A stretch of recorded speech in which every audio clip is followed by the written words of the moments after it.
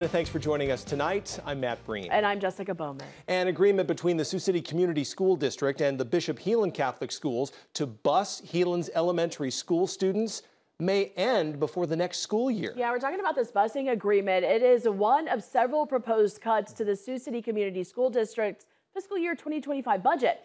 KTIV's Clayton Anderson has more tonight on this possible impact.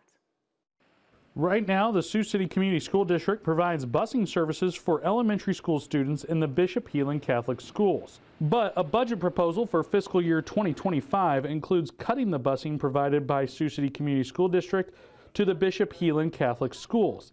If that happens, about 200 of Heelan's 1,600 students would have to find their own way to school, but they would have help from the state. With the change in the agreement, the Sioux City Community School District will run 4 less bus routes because they will be no longer providing busing services for the parochial schools. Instead, they will be giving a reimbursement.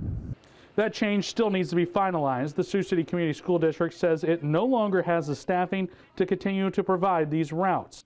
The district has 54 other routes it is required to service by law. An ongoing shortage of bus drivers have caused the district to have to contract some routes to the city of Sioux City's transit system. That costs the district money. Bottom line, it boils down to staffing.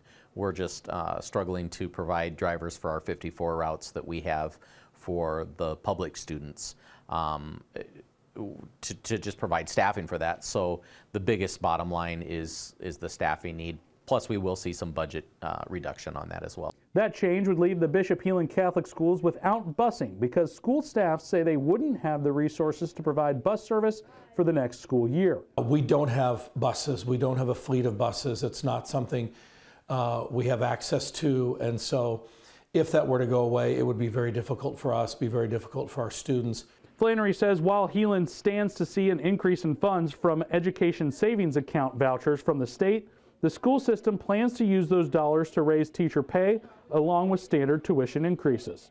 It's probably not widely known, but our teachers make between 65 and 75 cents on the dollar as to what our public schools in the area make. While officials with the Sioux City Community School District say they don't have the staff to fulfill the routes serving Heelan students, Flannery says he has been in contact with the district to see if there is anything Heelan could do to keep the busing partnership and help recruit staff. He says he is optimistic. In Sioux City, Clayton Anderson, KTIV News 4.